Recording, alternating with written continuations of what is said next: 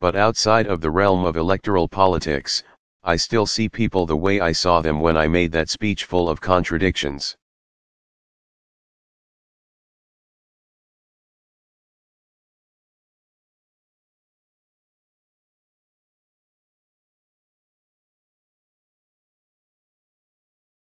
And there are some regional differences, but basically folks care about their families.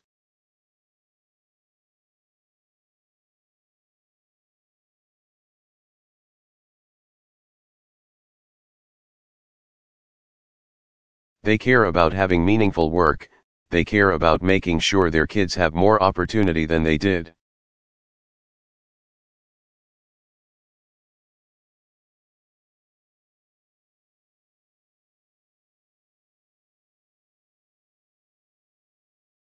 They want to be safe, they want to feel like things are fair.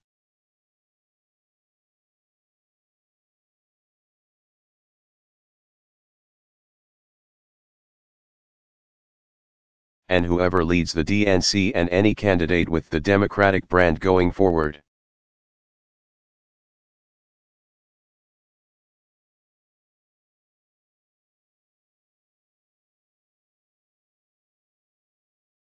I want them to feel as if they can reach out and find that common ground, speak to all of America. And that requires some organization.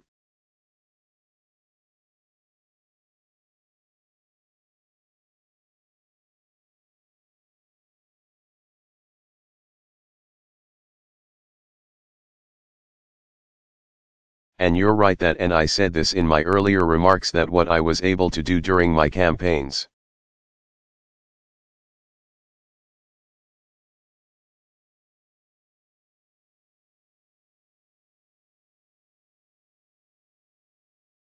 I wasn't able to do during midterms. It's not that we didn't put in time and effort into it.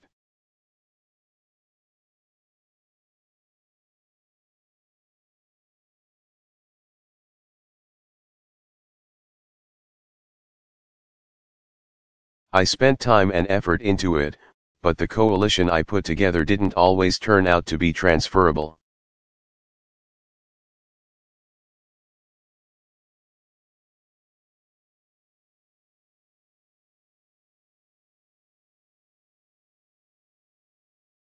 And the challenge is that, some of that just has to do with the fact that when you're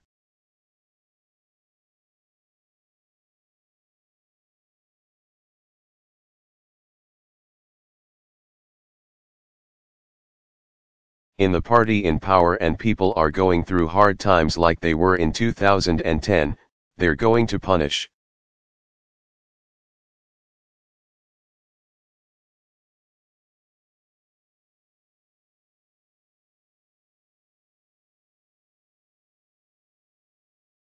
To some degree, the president's party, regardless of what organizational work is done.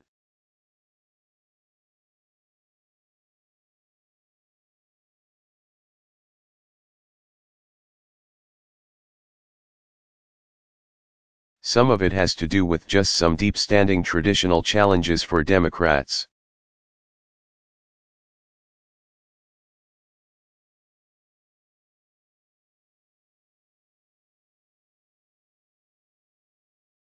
Like during off-year election, the electorate is older and we do better with a younger electorate.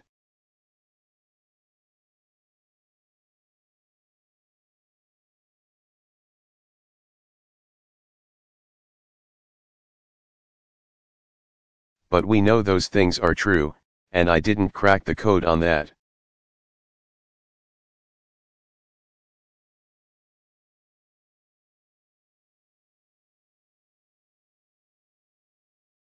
And if other people have ideas about how to do that even better, I'm all for it.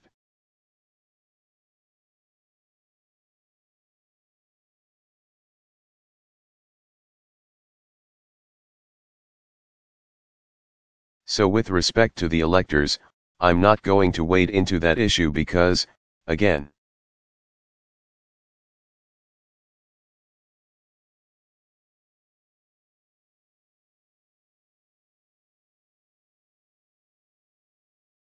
it's the American people's job, and now the elector's job to decide my successor.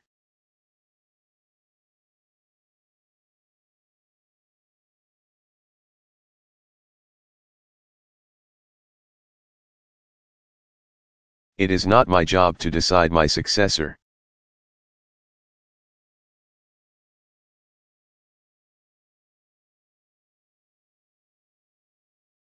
And I have provided people with a lot of information about what happened during the course of the election.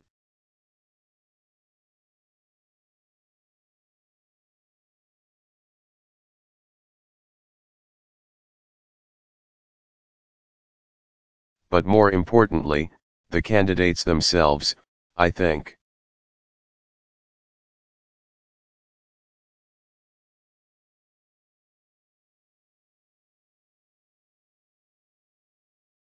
Talked about their beliefs and their vision for America.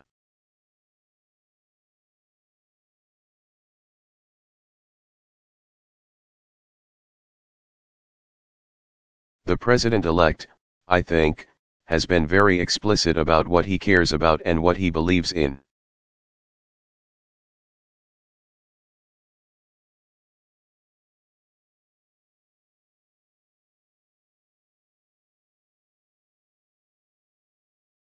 So it's not in my hands now, it's up to them.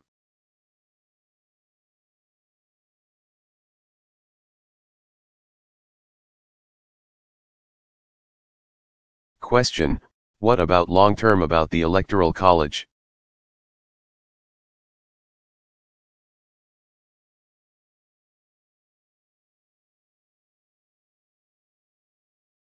President Obama, long-term with the respect to the Electoral College. The Electoral College is a vestige.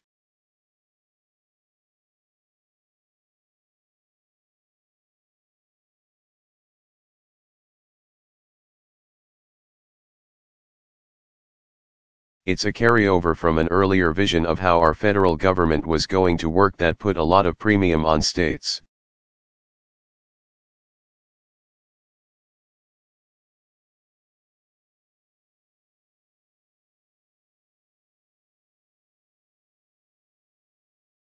And it used to be that the Senate was not elected directly, it was through state legislatures.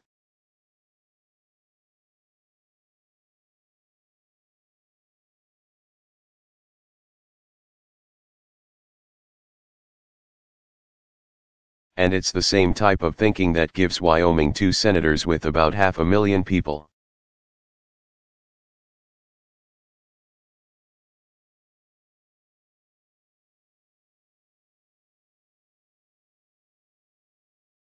And California with 33 million get the same too.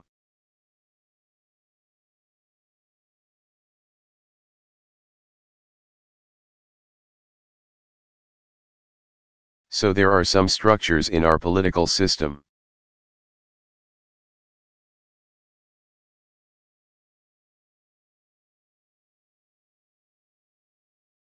As envisioned by the founders, that sometimes are going to disadvantage Democrats.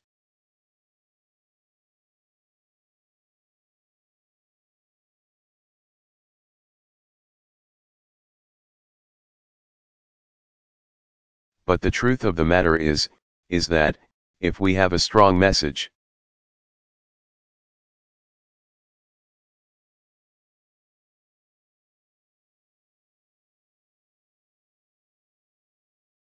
if we're speaking to what the American people care about, typically the popular vote and the Electoral College vote will align.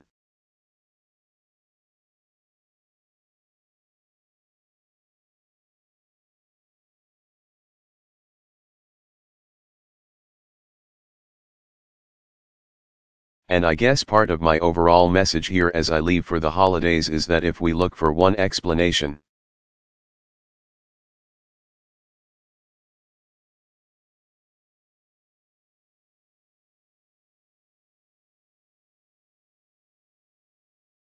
or one silver bullet or one easy fix for our politics, then we're probably going to be disappointed.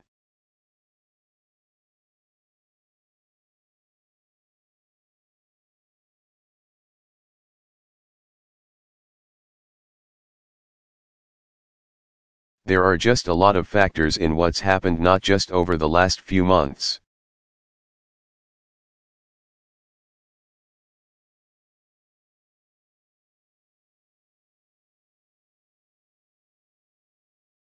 But over the last decade that has made both politics and governance more challenging.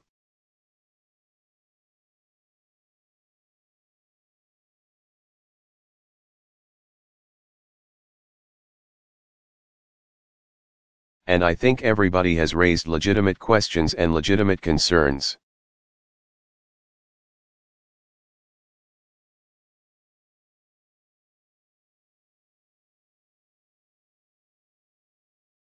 I do hope that we all just take some time, take a breath. This is certainly what I'm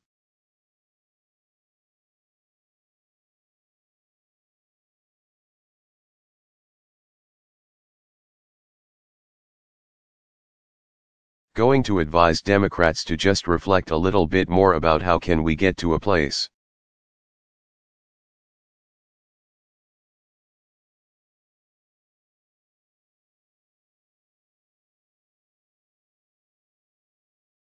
where people are focused on working together based on at least some common set of facts.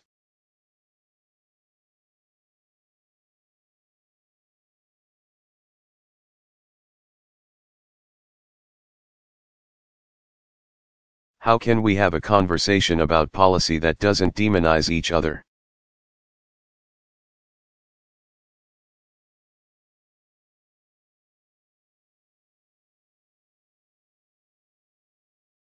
How can we channel what I think is the basic decency and goodness of the American people so it reflects itself in our politics?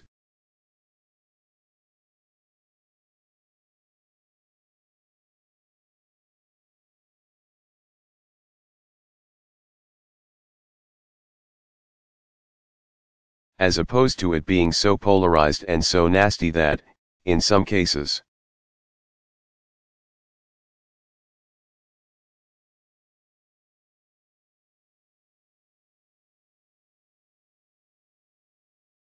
you have voters and elected officials who have more confidence and faith in a foreign adversary than they have in their neighbors.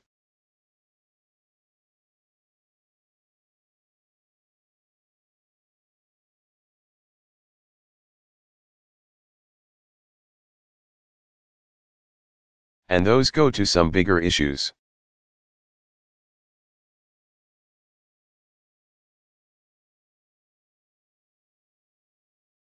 How is it that we have some voters or some elected officials who think that Michelle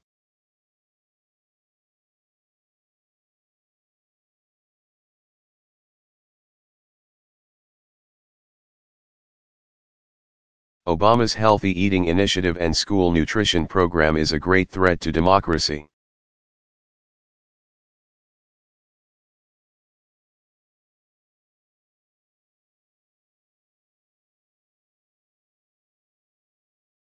Then our government going after the press if they're issuing a story they don't like?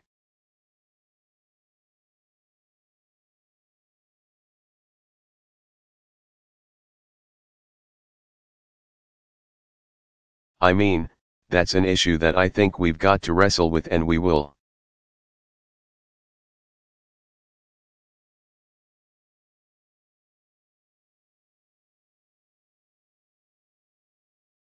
People have asked me how do you feel after the election and so forth.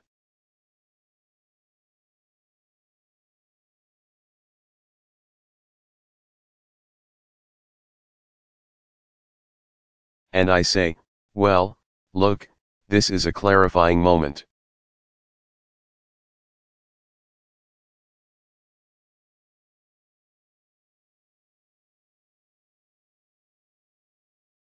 It's a useful reminder that voting counts, politics counts.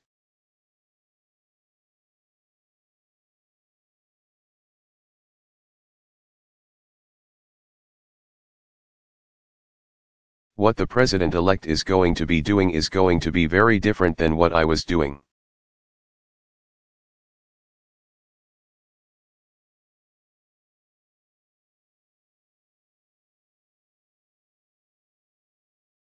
and I think people will be able to compare and contrast and make judgments about what worked for the American people.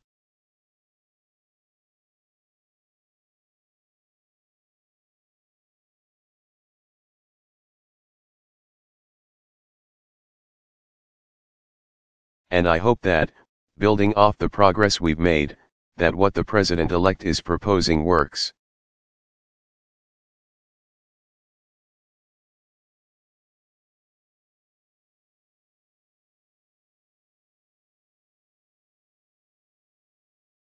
What I can say with confidence is that what we've done works. That I can prove. I can show you.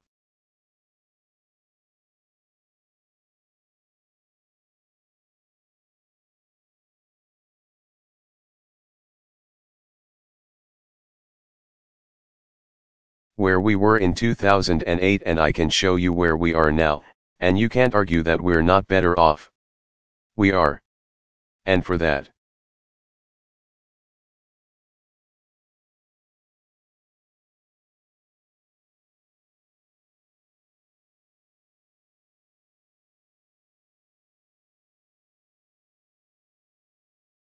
I thank the American people and, more importantly, I thank well.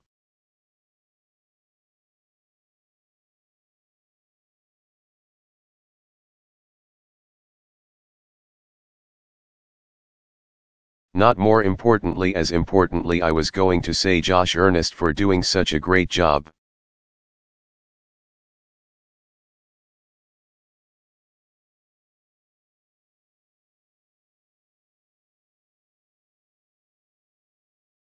For that, I thank the American people.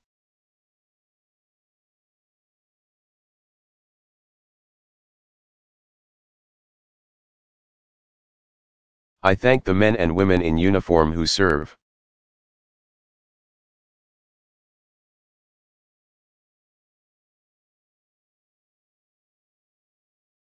I haven't gotten to the point yet where I've been overly sentimental.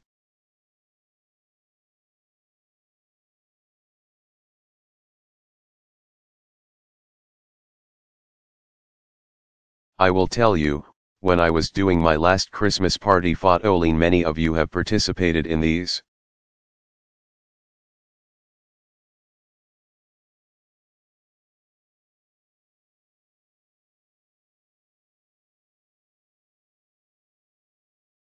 They're pretty long. Right at the end of the line, the President's Marine Corps band comes in.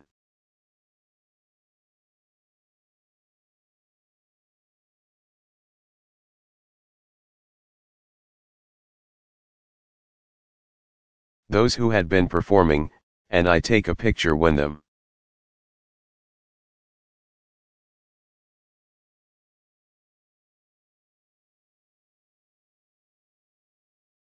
And it was the last time that I was going to take a picture with my Marine Corps band after an event, and I got a little choked up.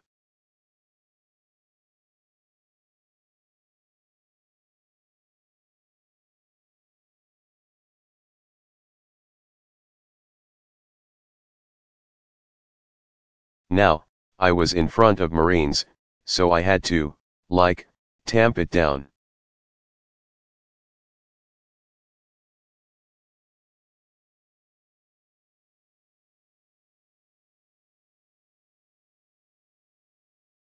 But it was just one small example of all the people who have contributed to our success.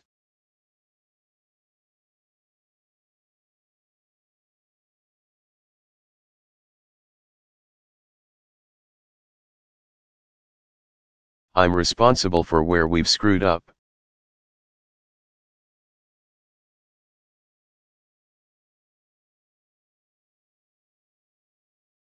The successes are widely shared with all the amazing people who have been part of this administration.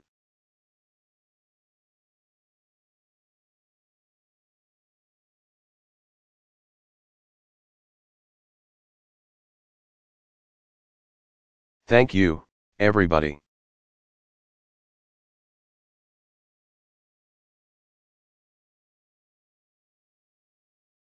Meli Kaliki Maka.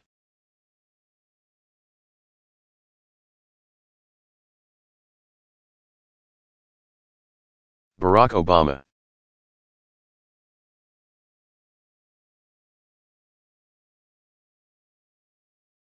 Final presidential press conference.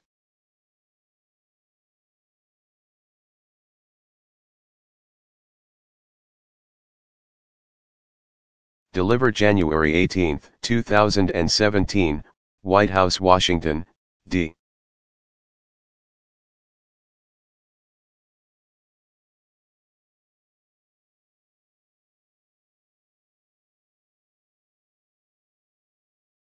C.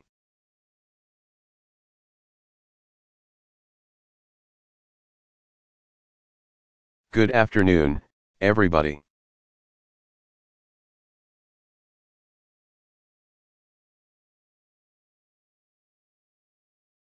Let me start out by saying that I was sorely tempted to wear a tan suit today for my last press conference.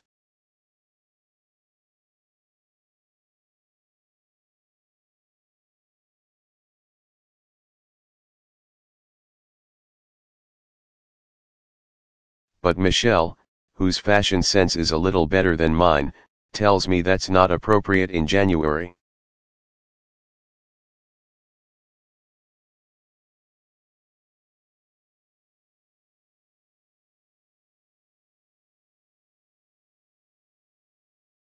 I covered a lot of the ground that I would want to cover in my farewell address last week.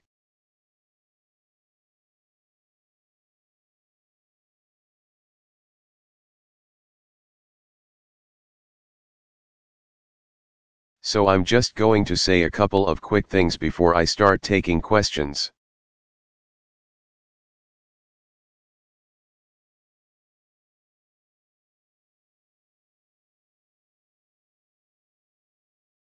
First, we have been in touch with the Bush family today, after hearing about President George.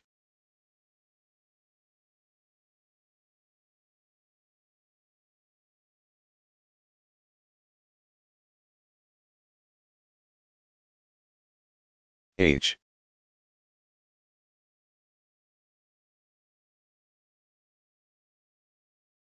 W. Bush and Barbara Bush being admitted to the hospital this morning.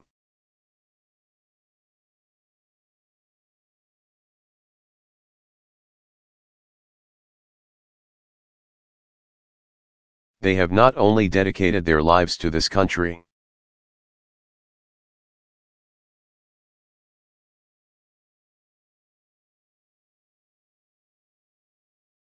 they have been a constant source of friendship and support and good counsel for Michelle and me over the years.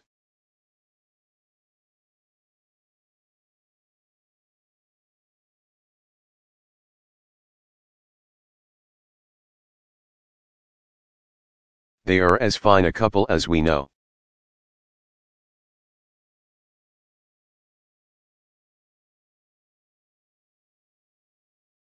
And so we want to send our prayers and our love to them. Really good people.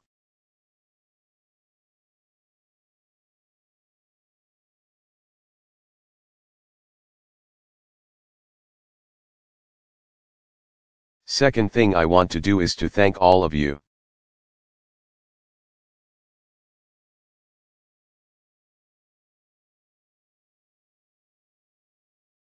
Some of you have been covering me for a long time, folks like Christy and Win.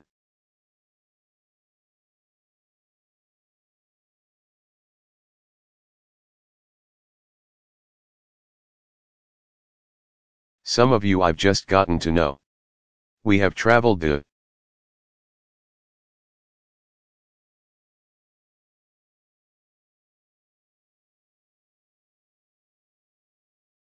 world together.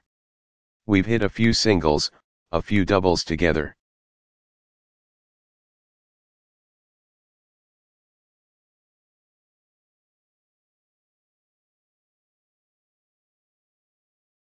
I've offered advice that I thought was pretty sound, like don't do stupid stuff.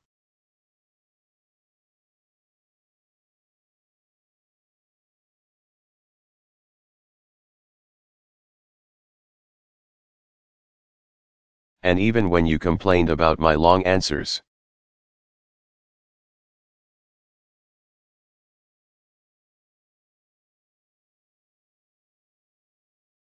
I just want you to know that the only reason they were long was because you asked 6-part questions.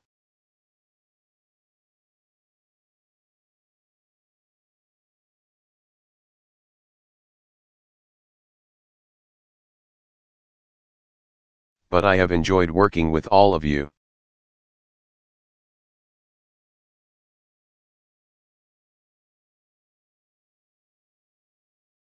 That does not, of course, mean that I've enjoyed every story that you have filed.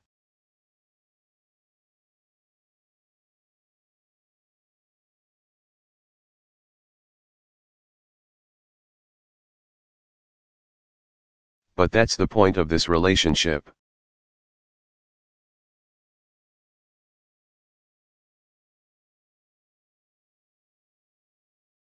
You're not supposed to be sycophants, you're supposed to be skeptics.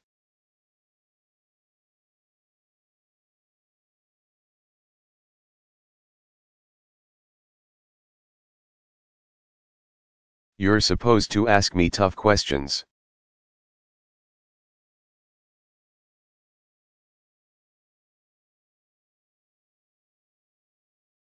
You're not supposed to be complimentary, but you're supposed to cast a critical eye on folks.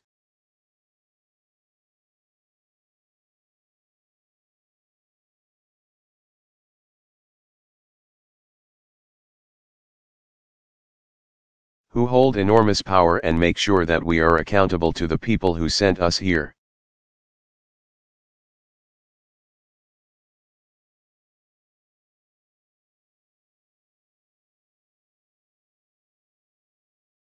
And you have done that.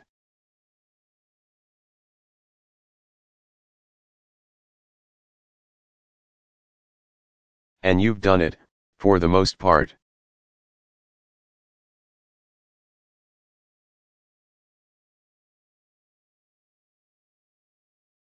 In ways that I could appreciate for fairness even if I didn't always agree with your conclusions.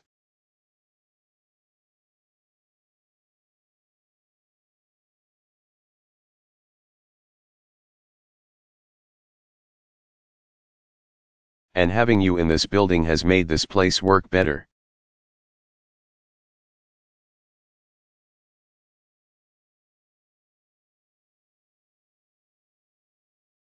It keeps us honest. It makes us work harder.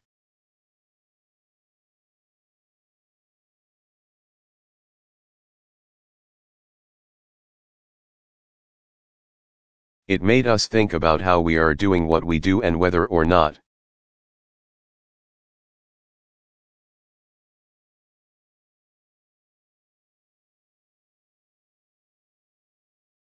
We're able to deliver on what's been requested by our constituents.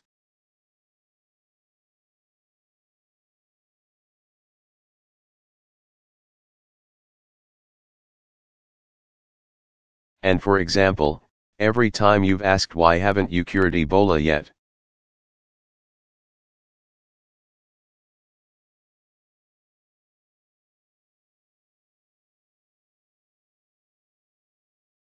Or why is that still that hole in the Gulf? It has given me the ability to go back to my team and say,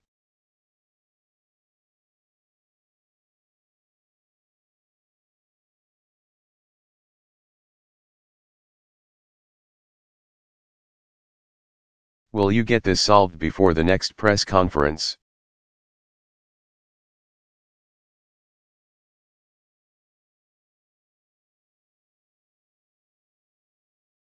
I spent a lot of time in my farewell address talking about the state of our democracy.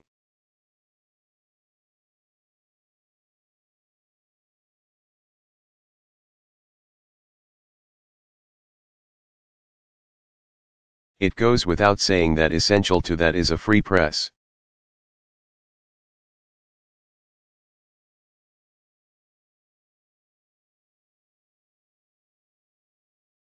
That is part of how this place, this country, this grand experiment in self-government has to work.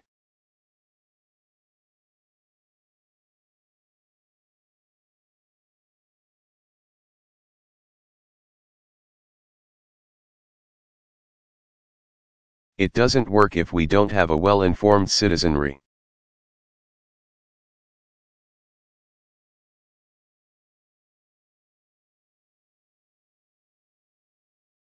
And you are the conduit through which they receive the